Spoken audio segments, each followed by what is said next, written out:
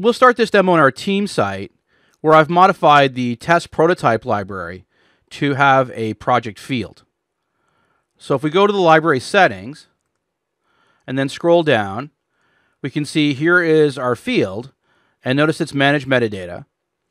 And if I go to the details for the field, you can see that it is attached to the project's term set in the Managed Code group.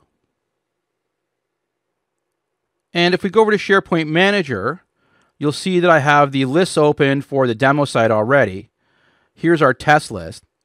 And if I open that up and then go into its fields and scroll down a little bit, we can see there's both our project and our project 0 field. So I'll take a look at the project 0 field first. If we go to its schema, you'll notice it's a note field. And if we scroll over, you'll see it says show in view forms is false, hidden is equal to true. And I think that's all of the important pieces.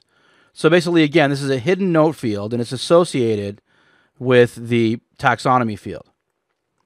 Now, if we go to the taxonomy field itself and take a look at its schema, you can see it's a taxonomy field. But in addition to the information in the field itself, we have all of this customization information. And it's this information that actually attaches the taxonomy field to the term set. So we could use this XML as is, and we would get the field attached to the term set. But it's much more flexible if you actually use code.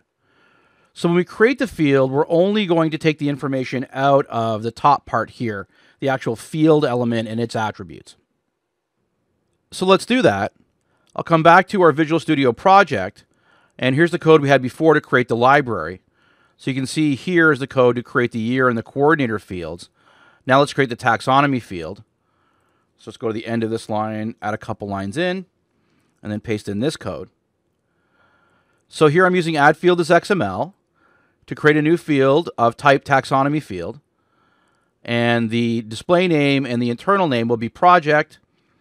And then we have a couple attributes, show field and version, which are used internally by the taxonomy field. So that creates the field. Now we need to attach the field to the project's term set. To do that, we need the term store ID and the term set ID. So I'll use this code to get information about the term set.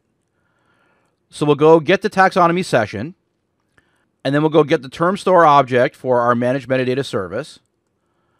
Then we'll get an object representing the JavaScript term group, and then finally an object representing the project's term set.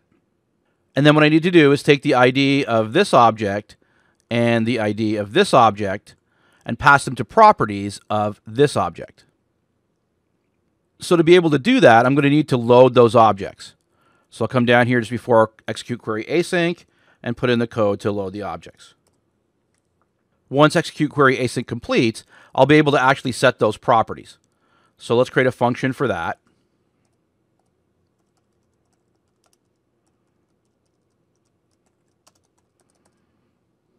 So this execute query async will call this method. So I'll just change that. And then inside of success1, we'll have another call to execute query async, which will call the method just down below there.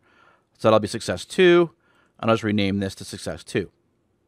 And then in here, we'll set the properties of the taxonomy field. Now, as far as the client object model is concerned, this object is an SP field. That's what gets returned from add field as XML. But we need to treat it as a taxonomy field. So the first thing I'm going to do down here is do a cast. So I'll say var tax field 2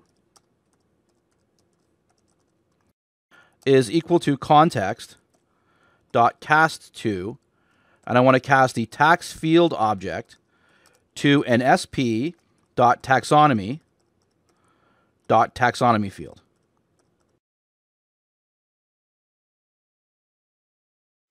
Then I need to give tax field 2 the store ID, and the property I'm going to set is SSP ID. So tax field 2 dot set underscore SSP ID, and that is going to be the ID property of the store object.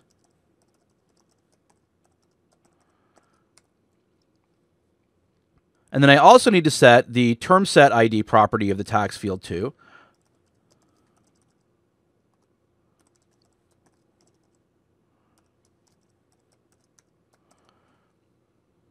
And that is going to be the ID of the set object.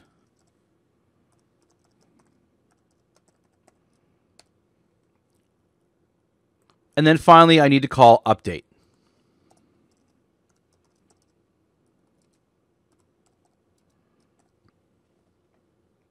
All right, so we're ready to test out our work. So I'll get out of full screen, and I'll retract the app to ensure that the project documents library isn't there. That's done. Now I'll press F5 to install and run our app.